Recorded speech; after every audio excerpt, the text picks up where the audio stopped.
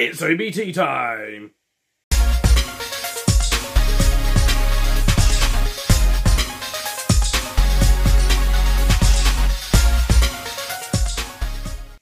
Hello and welcome back to Incredible Inverts and Other Animals with me, Phil.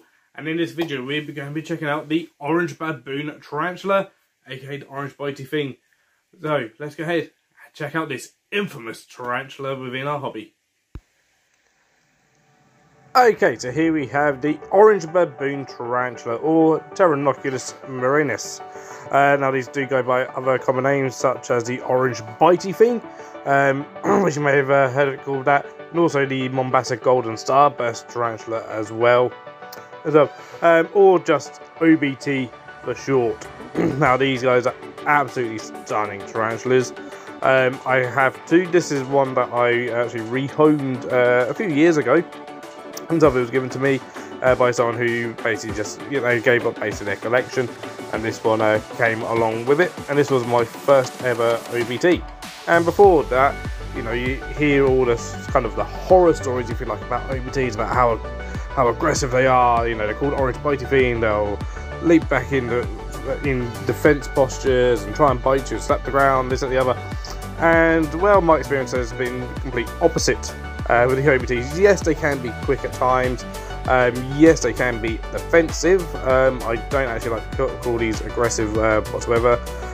But I find if you give them enough space for them, then they can be really nice, calm tarantulas to keep.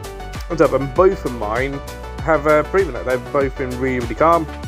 With me, I've reared one up from Sling. This one I didn't, but my other one I have. And yeah, when I go into the enclosure, as you can see here, I can get fairly close to them, and they don't really necessarily move too much. And if they do, they'll calmly go down into their burrow or into a hide or something to get away from me. So the orange baboon tarantula comes from kind of across Africa, Angola, right down to southern Africa, and right around to eastern Africa as well. And depending on what part of Africa they come from will depend on sort of their sort of colour form and what colours they are, because they do vary a little bit. So you do have things like the typical colour form, the red, the orange, the dark and the brown, depending on what country they come from. Look, now in terms of keeping these guys, I find that once they're, as slings, they like it slightly, a bit of humidity in there, just with all slings. But as you get older, given less humidity, I keep mine actually fairly dry as adults. So basically kind of topsoil with a bit of coir in there, mixed in some sand and stuff. I do give them a water bowl, which I like to keep topped up at all times for them, and then various things to web up, so bits of cork bark, give some areas where they can kind of climb if they so choose.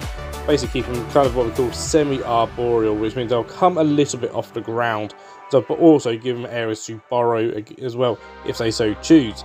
Then as they get older, sort of adults, really don't need feeding all that much. So this particular one, literally I see out once in a blue moon. It's once every few months, and this was the first time I really saw it out in its full glory, so I can get some footage of it. So that is the infamous OBT.